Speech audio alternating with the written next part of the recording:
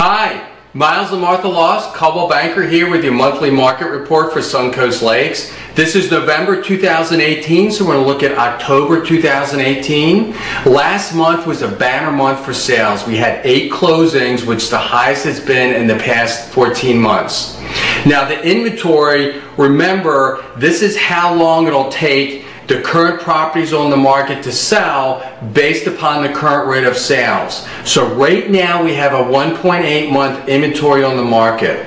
This is very good. To give you an idea, last month it was 9 and the national average is 4.4. So the lower that number is, the better it is for us. So 1.8, that's a very good number.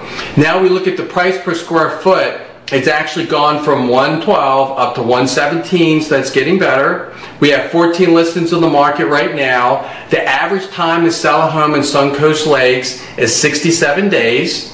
And right now is actually a good time to sell in Suncoast Lakes. The reason being is the inventory is low. Also, people tend to hold on to their listings and not sell them or not list them until after the holidays. For that reason, it's probably going to stay low for the next 2 months.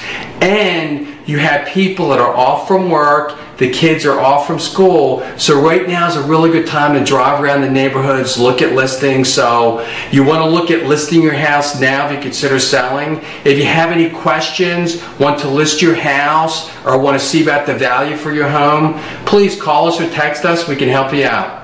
Talk to you next month.